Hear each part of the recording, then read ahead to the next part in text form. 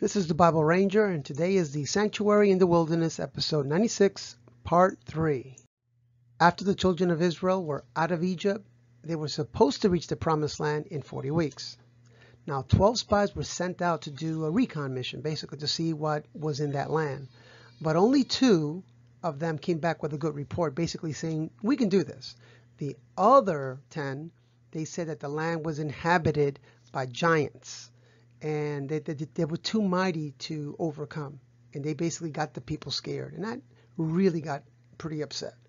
Now, if you want to know more about Nephilims or giants or UFOs, I have go episodes 26 through 29, and I'll tell you a lot more about that. All right, so God was very displeased, and because of their unbelief, the journey that was extended 40 years, not 40 weeks, but 40 years. So basically they got punished 1 year for every week. That generation basically died off, except the 2 brave spies. If you're curious, they were Joshua and Caleb. Even though God was angry with the nation of Israel, he had mercy on them. And for 40 years, he fed them because he had manna from heaven. That was one of the implements that was inside the Ark of the Covenant. Come down to them daily. He even gave them water all the time, every day. Their clothes didn't wear out for 40 years. Their sandals didn't wear out, and their feet never swelled.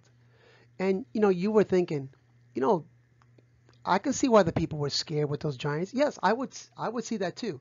But it's not like God did it cold. He had 10 miracles coming out of Egypt, the strongest army then. He opened the Red Sea. He was feeding them. He was doing miracle after miracle, and they still doubted God. And how many times does he have to prove himself? We're kind of like the same way too. And still, God wanted a relationship with them, so he had Moses build a sanctuary. And it taught him a few things, these 3 things here.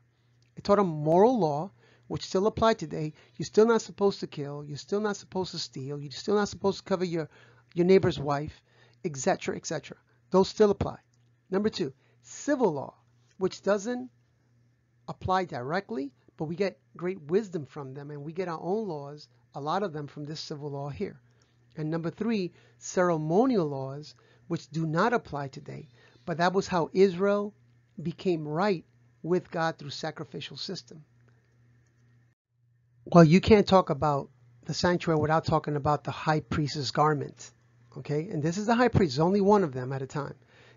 So he had the turban up here, and the high priest's turban had gold on it, like this one. The other priest just had white. And then you had the onyx, and the onyx were on the shoulders. And basically, on the 12 tribes of Israel, 6 names were engraved on one of them, and 6 names were engraved on the other one too.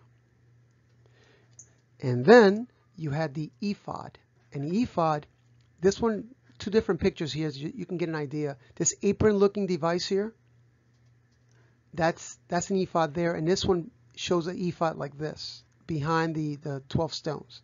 So there's a few variations because they haven't done this in about 2,000 years. So there's a little bit of poetic license there. All right. So then you have the breastplate, which had 12 tribes in it. Okay, 12 stones in it of the tribes. Don't forget, technically it's 13 tribes, which the priests, all the Levites were the 13th, but they had a different contract. So the ones here were of the 12 tribes, the actual stones. And then you have the Urim and the Thummim, and basically that went inside behind the breastplate, and they're not sure they were stones or kind of sticks, and they kind of worked in when they asked God a question, it was like a yes and a no, depending how they landed or something to that. I'm not sure about too much, but basically God communicated himself in 2 different ways: through the Urim, through dreams, and through prophets back then. Okay, and he had it behind the vest, behind the actual stones. And then you had the blue robe. Now the regular priest had just a white robe, what you see him wearing here, but the high priest had an extra clothing, which is this blue robe here, only for the high priest. And then at the bottom of it, he had bells, and he had pomegranates, and basically they were to make noise, okay? Because he was the only one that can go into the Holy of Holies. And there was a rumor for years, or a teaching for years, that they had a rope tied to the high priest's ankle. That way, if he ever disobeyed God, they can just drag him out, because nobody else can go in there. But, God is very specific on what he wanted for the high priest to wear, and that wasn't in there. So we also went to places where they had a mock setup of the temple, and they said that that was only, a rumor or a teaching or a myth or something like that.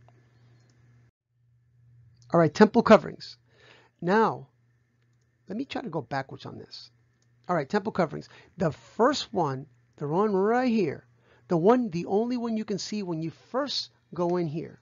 Okay, we're talking about this building right there, the temple itself. When you first go in, only the priests can go in, right?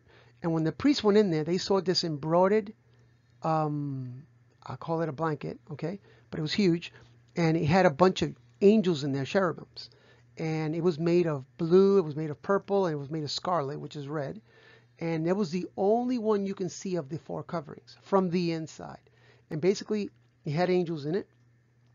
And the angels were to remind Israel that one day they would be associated with the angels. Not that we become angels, because we don't. We don't get wings, we don't become angels. I'm not saying we can't fly when we have a resurrected body. I'm just saying angels are angels, and we're different. Matter of fact, I believe there's a verse in the Bible where we're going to be actually higher. But that's another teaching. All right, let's go. The next one would be the woven goat hair, and some people say the black goat skin, okay? It was hard to, this line number 3, I was on it for 3 hours. It was hard to verify it. But basically, the goat signifies sinful people. And Jesus knew no sin. Okay, he never sinned. However, Jesus became sin for us, for our redemption. Okay, and that's what that symbolizes. And the third covering from the inside would be the ram skin, and it was dyed red. And that symbolized the redemptive blood. So the redemptive blood is covering the sins. And then one day we're going to be with the Lord. And on the outside, in the King James, it said badger skin. But that's another one that's a little bit difficult to look into, because badgers were unclean animals. So they also said that it could be a seal-like material, or porpoise, like dolphin type, right? Some type of marine creature, probably, because it was waterproof and it went over everything. And it was not very fancy. It was very ordinary. And that symbolized Jesus being basically non-attractive, being ordinary. And that's what that symbolized. All right, a little bonus. Now there's a strange verse in the Bible where it talks about the Israelites were followed by a rock. And this is the rock where it fed them.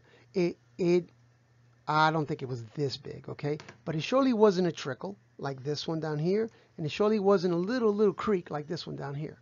It had to be gushing like this, because there was about 2 or 3 million people there. Okay, you have to have like a river. And some archaeologists say that this is the actual rock that was doing that one day. It has a lot of water wear on it in the desert, on the rock itself. So they suspect this to be the rock.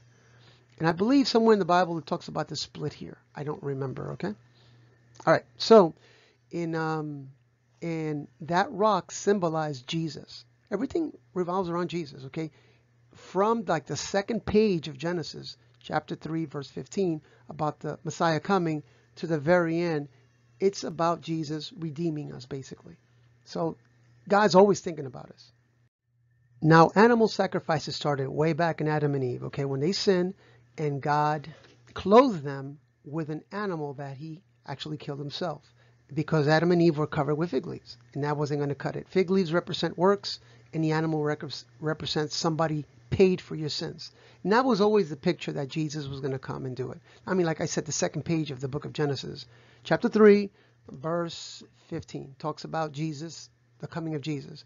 And all the way through Revelation, he's mentioned there. Jesus has always been the plan. God knew we were going to fall, but God had a plan for us to come out of this. And at the time of the sanctuary, reaching God was extremely difficult, and it was very exclusive. Only one person from the Jews, and then on top of that, it was a priest, and on top of that, It was the high priest, one time a year. That's extremely exclusive. Now we can come boldly, and God is now nearer to us, not yet face to face like we will be in the future, but he's nearer to us now. We are like high priests. We can go directly to the Father now, and he listens to us. So, Jesus is the great high priest, and that's in Hebrews chapter 4. So the important question is, are you ready to meet the Lord? Are you ready to become a high priest? Through, of course, Jesus in the forgiveness of the Father, right?